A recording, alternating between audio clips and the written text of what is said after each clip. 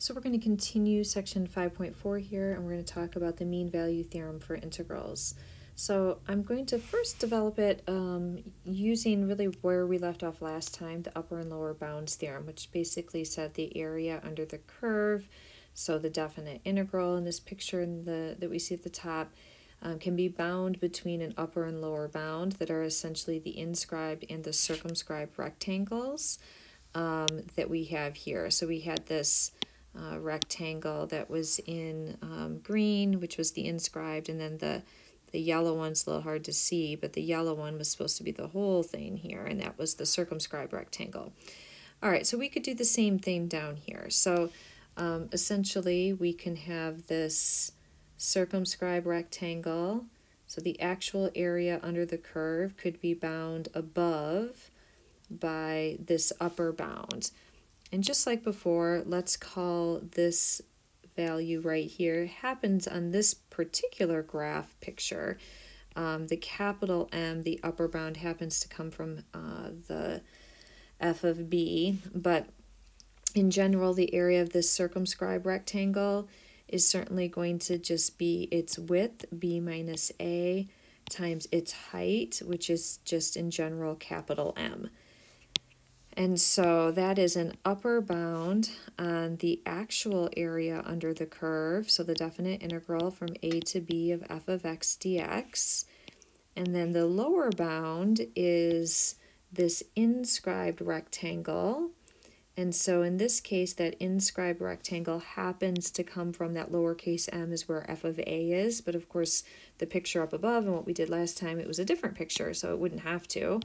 In this particular picture it does. So here's my inscribed rectangle, and so that is going to have an area of its width is b minus a times its height is lowercase m. So again, it's kind of when I shade over that, it looks like there. So that whole thing is the bigger one is the yellow one. All right, so now let's go ahead and just take this inequality, and let's divide all portions of this inequality through by that width b minus a. So we'll divide everything through by the width b minus a. All right, so when we do that, we're just going to have our lowercase m on the far left, and on the far right, we're going to have our upper bound there, capital M. And then those are our bounds. So really, I'm just restating those upper and lower bounds that we talked about last time. And that is a bound for, those are upper and lower bounds. But then I've divided everything through by b minus a. So we have lowercase m is less than or equal to 1 over b minus a times this definite integral from a to b of f of x dx. And that's less than or equal to capital M. So this quantity right here, so obviously that's what I'm talking about in both of those locations. So let's call that quantity asterisk.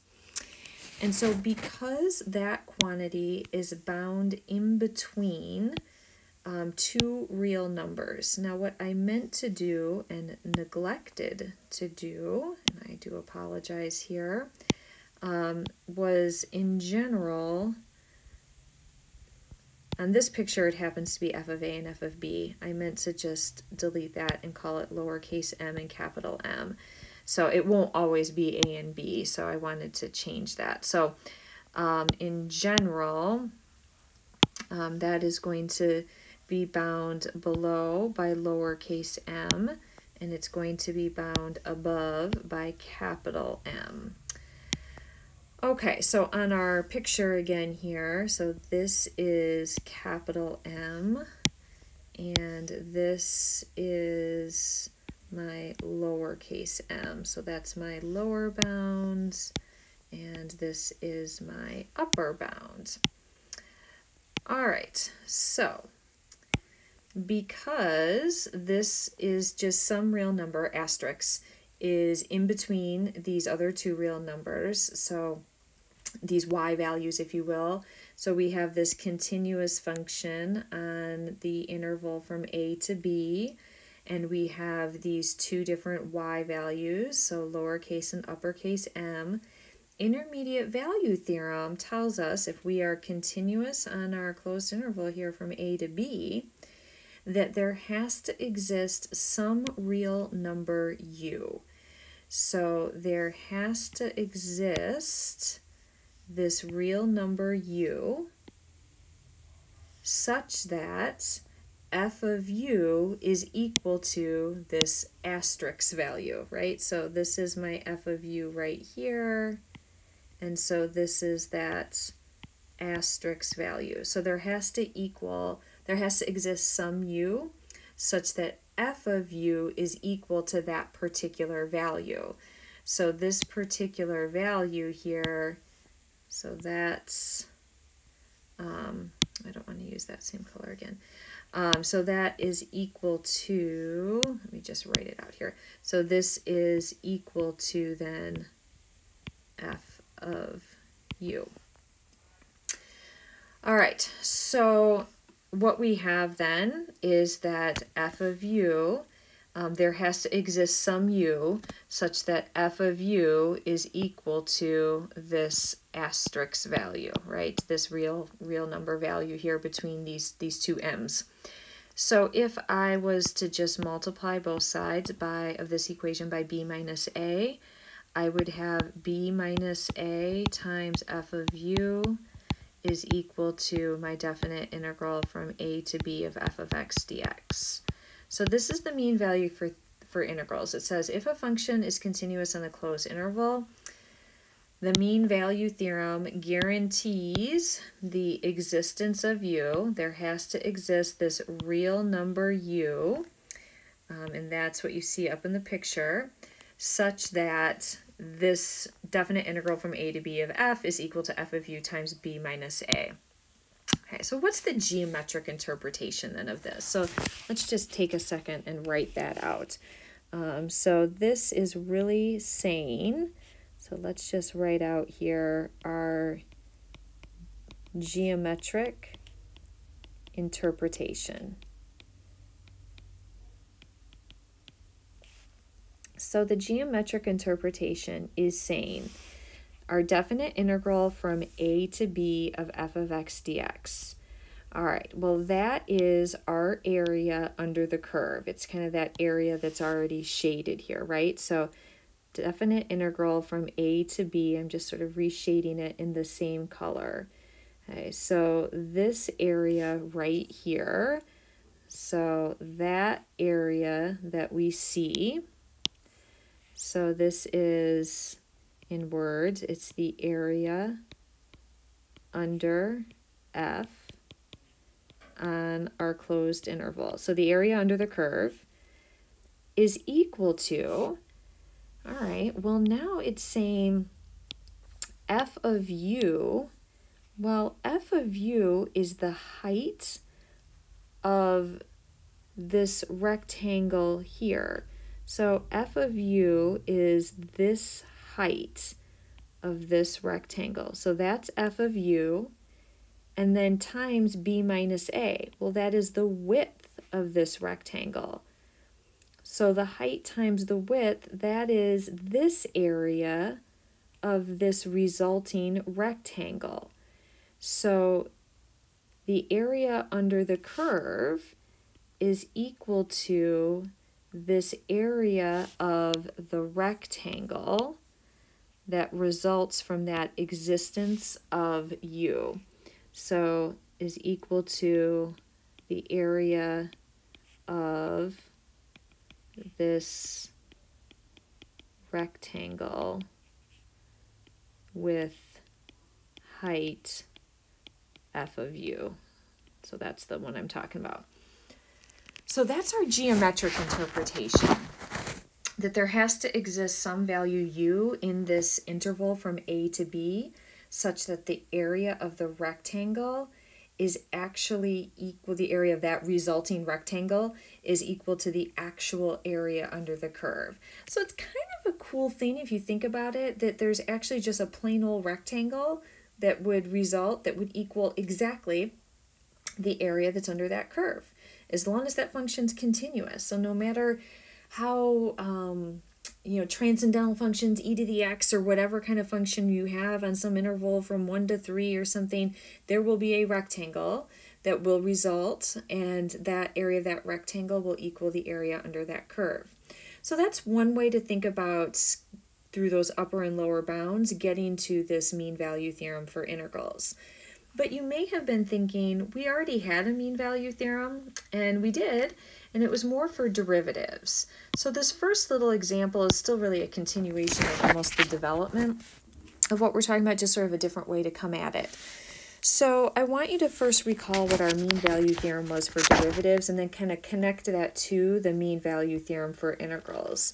So if you remember, your mean value theorem for derivatives basically said, well, first let's write out, it said if f was continuous on the closed interval from a to b, and if it was differentiable on the open interval from a to b. All right, and so if we had, I don't know, some sort of a function here, let's say, and suppose this is, a right here, and maybe over here is b, let's say. And so what the mean value theorem said is that there had to exist some value c.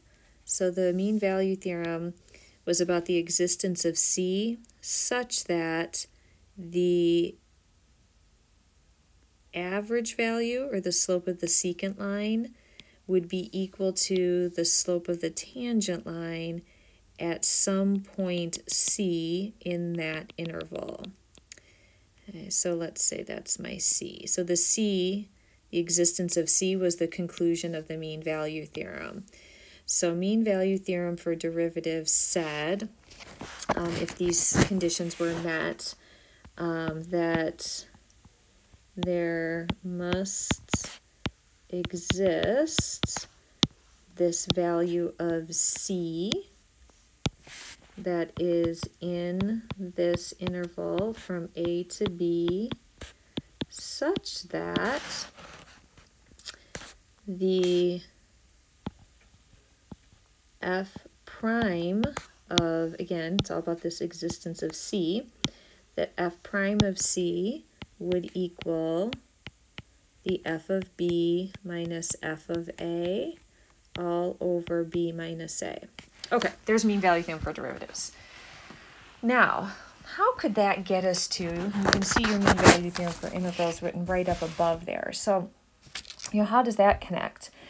Okay, well, I see that, what do I see in common, I guess I'd say. And one thing I see in common is the b minus a, but it's not in the denominator. So suppose I just made that very basic observation that, like, I see a b minus a in the mean value theorem for integrals, but it's not in a denominator. So I'm just going to multiply both sides and get it out of the denominator. So what do I really have here? I now have my f prime of c times the b minus a is equal to the f of b minus f of a. All right, so it kind of looks like, well, right now how I have it written, it's sort of looking like I'm maybe getting to something where I have the right-hand side, like I have a function, like the existence of some points, and then times the b minus a, but the other side, the definite integral, and then this f of b minus f of a. So what I want you to think about is our second part of the fundamental theorem of calculus. So I want you to recall that if you take a definite integral from a to b of the derivative f prime of x dx, well, first you take the antiderivative to evaluate a definite integral. So the antiderivative of f prime would be f, and then you evaluate between your limits of integration. And so here, that would look like f of b minus f of a.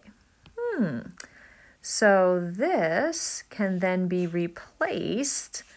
So we now know we can replace f of b minus f of a with this definite integral of f prime. So this can now be replaced with the definite integral from a to b of f prime of x dx. So this now really looks essentially like our mean value theorem for integrals. The only thing that's really, the f prime is probably what's throwing us. So suppose I just say, okay, instead of calling it f prime, let's just replace f prime with g. Okay, so let's just say, let's let g of x equal f prime of x. And so now we would have g prime at c, not prime, that's the whole reason I replaced that. Sorry. Just instead of f prime, it's just g. So g of c times b minus a is equal to our definite integral from a to b of now just g of x dx. And so this now looks like our mean value theorem for integrals.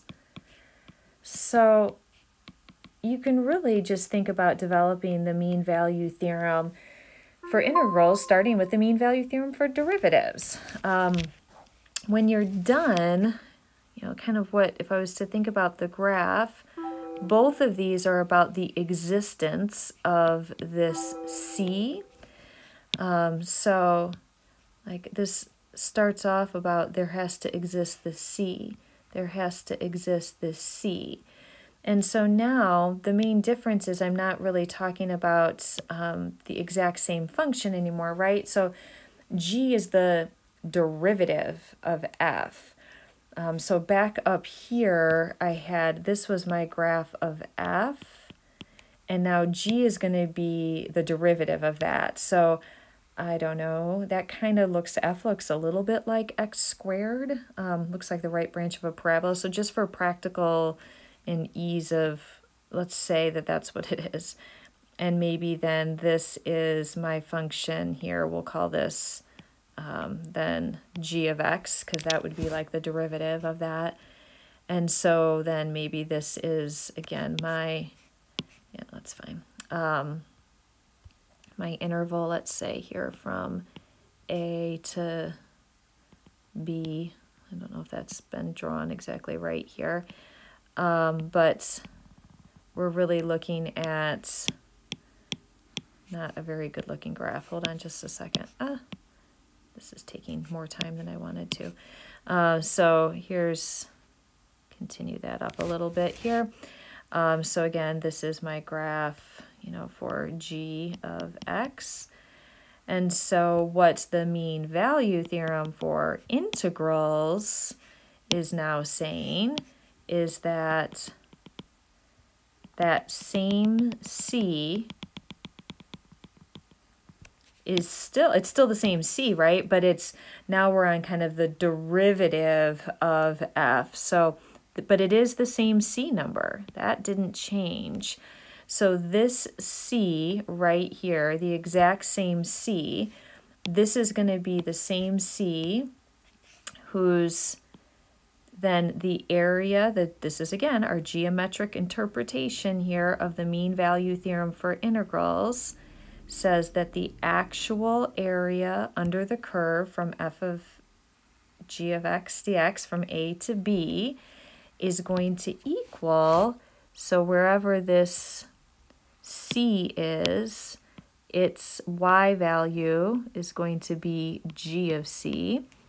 And so the area of this rectangle is going to equal, so this rectangle has the same area as the area under the curve. And this is obviously not a great sketch of this, and I apologize for that, but that's the idea of what we have here. So you can kind of develop the mean value theorem for integrals from the mean value theorem for derivatives. So just kind of a different way to get there.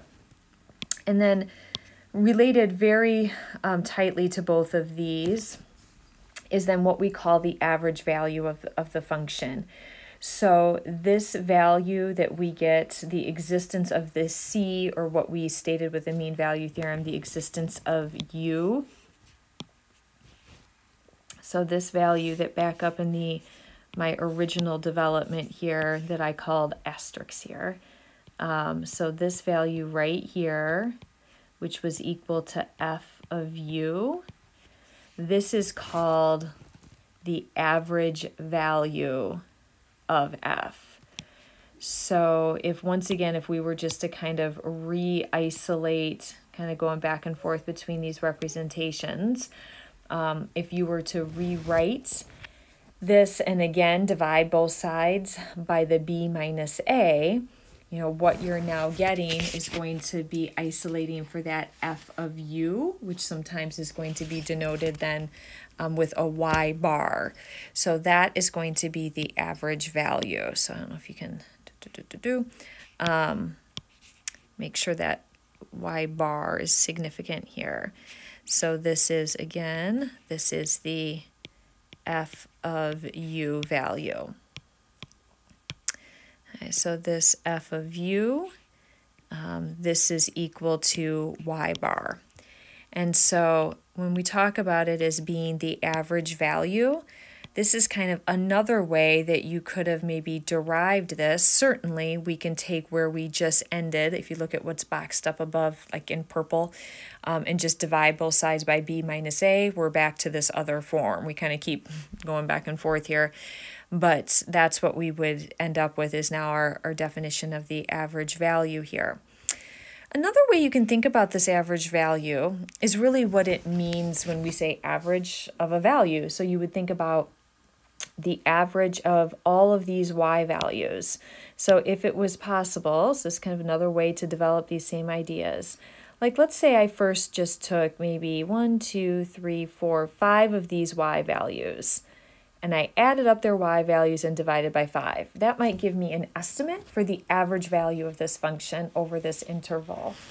And then maybe I said, oh, well, 5 values doesn't really do very much. So maybe I add on, and maybe I take it up to 10 values or 15 values, and I add up those 15 y values and I divide by 15. And then I really let the number of values that I'm picking, so instead of doing 10 or 15, maybe I pick 100 values in this interval. So I'm taking 100 values here, adding them up and dividing by 100. So if I do that enough and I let n go to infinity, that's what we have down here. So it's letting n go to infinity of, and you see the f of, those are all of my y values. So this is inside the parentheses here. That's what I was talking about, averaging those y values. So what you see inside the parentheses is the averaging of a bunch of y values. Add up 100 of them, divide by 100. Well, no, that's not enough. Let's let n go to infinity. Now, what we're going to do is we're going to just multiply by a fancy 1. We're going to multiply by b minus a over itself. And then I'm also kind of breaking up the divided by n into little 1 over n's in each term. Then if we distribute through just the numerators, b minus a. So suppose we take this b minus a, just that part of it, and suppose we distribute that through to every term inside those parentheses. That's what you see in the next row.